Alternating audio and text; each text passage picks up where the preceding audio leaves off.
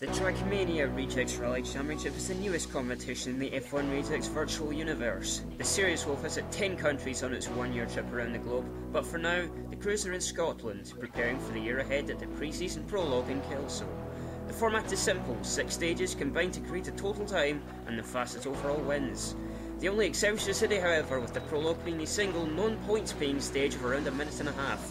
Before we delve into the action, however, let's have a look at the drivers and teams competing in this year's championship. If anyone deserves the number 1 card, it's Krzysztof Holowczyk, the former European rally champion, is driving for Scuderia Alitalia and has high hopes for the season ahead. In the number 3 car, driving Henning Solberg's Fiesta RS, it's Rick Simpson for not such an expert rally team. In the number 4 car, Peter Sinnerson for Tristan Grand Prix in a Mitsubishi Lancer. In the number 7 car, the first of 2 Team Ultimate cars, Subaru Impreza's Matt Holder alongside teammate Marcus Hood, fellow Brit. In the number 9 Citroën Zara, it's Anton Bosovic coming out of retirement to drive for his own Hideout Rally team.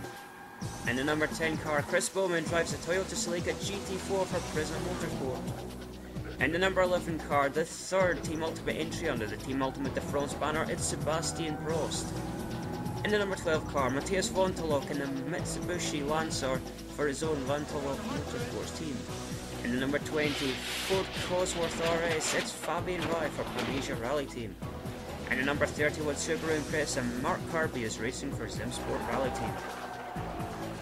Number 50, Brad Jacobs is driving a Porsche 959 for Power Surge Rally Motorsport. In the number 70 Lancia Delta, Giovanni Roda makes a comeback with his Treba team.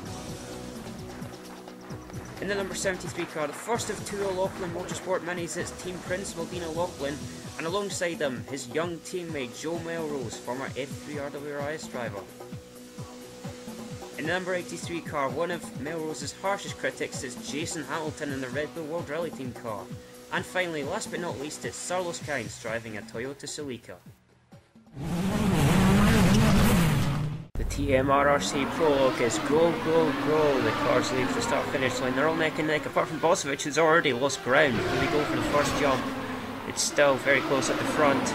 Looks like Mark Harvey was trying to make a break there, but he's run wide, and Sebastian Prost has benefited the most from that.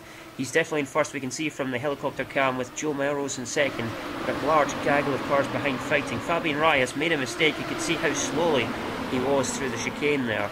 Prost is still the clear leader so far early in the race, but Holowczyk, Bowman and Sainz are all in the mix right behind him.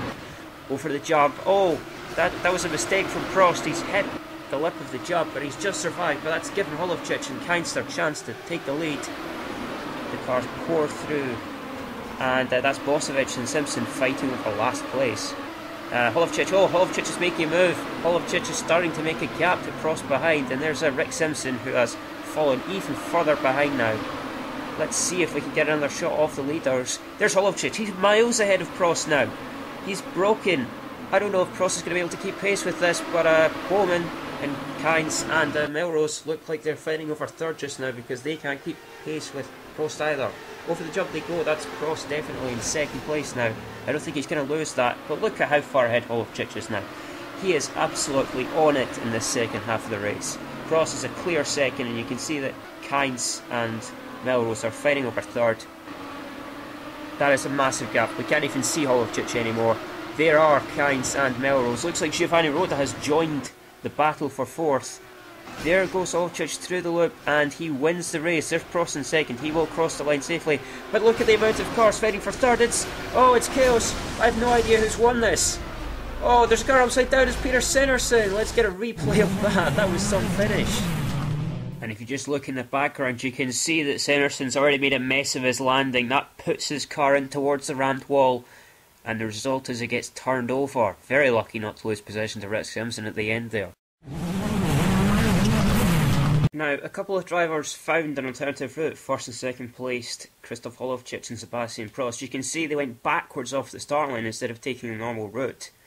So they skipped the first sector and continued as normal until this point in the track, where they went off to the left, back to the first checkpoint that they missed, crossed the line and turned back again to head back towards the circuit. It doesn't look very fast, but I can tell you it's worth somewhere between 3 and 6 seconds.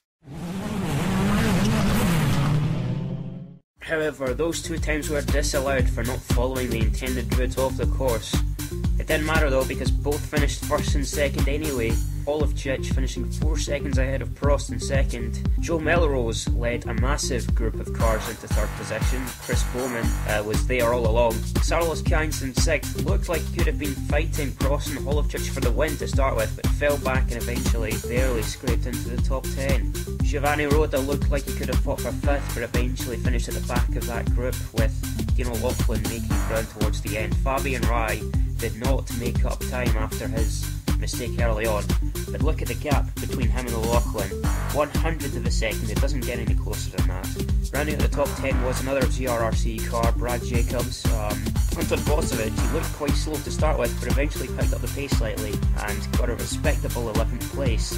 Mark Kirby was pretty much on his own for most of the race and ended up in 12th, and the battle to avoid the wooden spoon just went Sinnerson's way. We saw earlier he finished the race upside down, and that meant he was only about a tenth and a half ahead of Rick Simpson in last place, with the aptly named Not Such an Expert Rally Team. Matthias Vontalog, Jason Hamilton and Marcus Hood all failed to finish on account of they failed to set times. So Krzysztof Olafchich sets the pre-season pace by winning the pole. Join us again in a couple of weeks when we'll be showing highlights from Rally Monaco. The question is, can Prost catch up with Olafchich, and can the rest of the field catch those 2 guys right at the front? We'll see you in 2 weeks. Until then, goodbye.